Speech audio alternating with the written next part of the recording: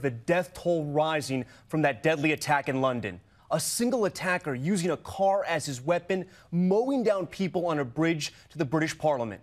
People running for their lives. You see it here, that iconic building put on lockdown. One of the victims ending up in the river below. The attacker crashing his car, then going after a police officer, stabbing him.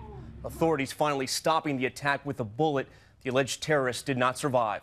But 4 of his victims are also dead, including that police officer, and at least 40 people are injured. Tonight, the desperate search for clues and a motive. ABC's Alex Marquardt reporting from London takes us inside the attack. Chaos in the heart of London today. Panicked crowds in the packed streets outside the Palace of Westminster. Tonight, the attack being treated as a terrorist incident that instantly paralyzed Britain's parliament. People fleeing as gunshots ring out. Police shouting at pedestrians to run. No, move yourself, go! Authorities quickly arrived at the scene, locking down Parliament. This House is now suspended, but please wait here. The attack unfolding just before 3 p.m. on the busy Westminster Bridge, right before rush hour. You can see the car as it barrels across the bridge, highlighted there on the right.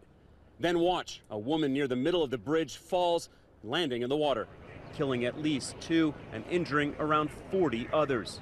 There was bodies, literally. Must have been about 10 At least bodies. 10, yeah, 12 bodies, all in different just lying places. in different places along the bridge. Moments later, that car crashing into this gate outside Parliament, just below Big Ben.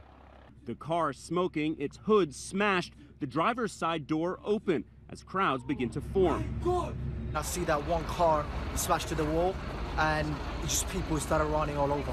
From above, on the famous London Eye, these tourists watching the carnage below. And you were up in the eye when all this happened? We were. What'd you see? But we did see 3 different groups of wounded people on the bridge. One of the things that struck us was how long the medics were spending with the victims on the ground. Authorities say the suspect then exits the car to continue the deadly rampage. Inside Parliament's grounds, stabbing and killing a police officer who is standing guard. One witness watching from a window. We saw a thick-set man in black clothes and had something in his hand. It looked like a stick. And we could see the man moving his arm in a way that suggested he was either stabbing or striking the policeman. Police fire, taking the suspect down. These images in the immediate aftermath show one officer seeming to point his gun at the alleged suspect. What appears to be a knife under the officer's right foot. Police load the alleged suspect onto a stretcher and into an ambulance, the suspect later dying. Parliamentarians under armed guard. Prime Minister Theresa May rushed to safety. Outside, that bridge brought to a standstill. Bystanders rushing to a victim's aid. First responders performing triage as helicopters were dispatched to rescue the wounded.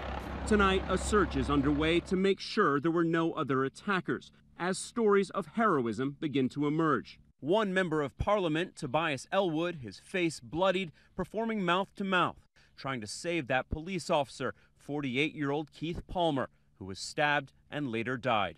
And those images, such a grisly scene. Alex Marquardt joining us live outside of Parliament now. The British Prime Minister Theresa May just addressed her nation, saying they've just begun this investigation, but they believe the suspect acted alone.